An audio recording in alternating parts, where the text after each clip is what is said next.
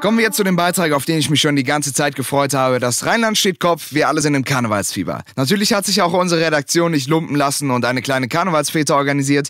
In unserer nicht ganz ernst gemeinten Comedy-Reihe Frings on Air Unverfälscht geht es wie immer jeck zu. Seid gespannt, Klappe ab.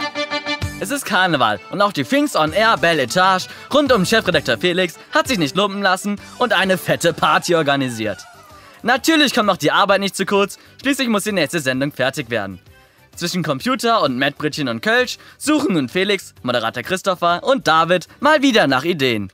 Ja, auch wenn das Motivationsthermometer derzeit negative Werte angibt, solltet ihr ein bisschen Engagement zeigen und gute Laune mitbringen. Nach euren Gesichtern könnte man meinen, man wäre hier bei Borussia Dortmund. Okay, ich habe eine Mörderidee. Eine Frings on Air Büttenrede.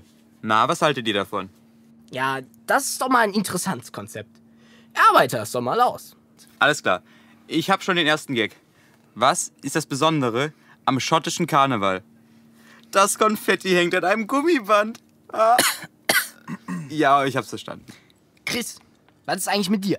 Erstmal, Felix, bin ich hier der Moderator. Das reicht mir schon an Arbeit. Außerdem, warum sollte ich mich anstrengen? Ich werde hier ja für noch nicht mal mehr bezahlt. Ja, dann frag dich doch mal, warum. Zweiter Versuch. Hält ein Polizist einen Jecken an und fragt, haben Sie noch Restalkohol?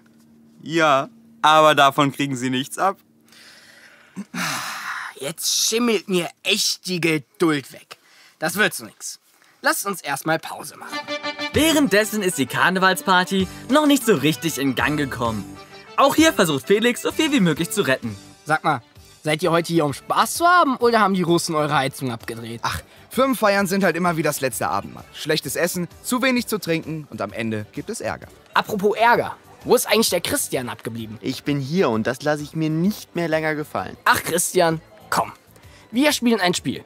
Ich nenne es Hals-Maul. Und du fängst an. Immerhin arbeite ich hier an einem neuen Beitrag. Ach echt? Ja, dann lass doch mal sehen. Ich schaffe das auch alleine. Ist ja gut, ist ja gut.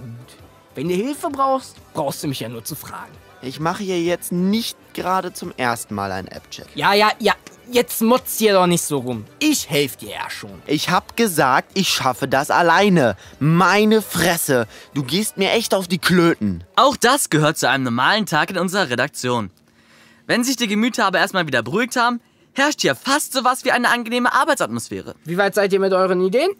David? Ich habe mittlerweile richtig geile Gags gesammelt. Zum Beispiel der hier. Warum sind Karnevalswitze nur an Karneval lustig? Weil man sie nüchtern nicht ertragen kann. Mega Witz. Ich habe mittlerweile auch noch eine Idee für einen Beitrag. Und zwar könnte ich versuchen, mit einem meiner Lieblingsinterpreten ein Interview zu arrangieren. Ach Chris, mit deiner Musik vertreibt man doch bloß die Junkies vom Bonner Loch. Ich merk schon, ihr seid heute mal wieder zu nichts zu gebrauchen. Geht doch einfach mal nach Hause und überlegt euch da was. Außer ihr habt jetzt noch die zündende Idee. Klar, ein letzter Gag von mir. Wer war der erste Verkehrssünder der Geschichte?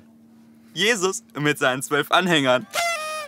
Sie sehen, Frings on Air ist ein richtiges Epizentrum der guten Laune. Und das schlägt sich auch in unseren Beiträgen nieder.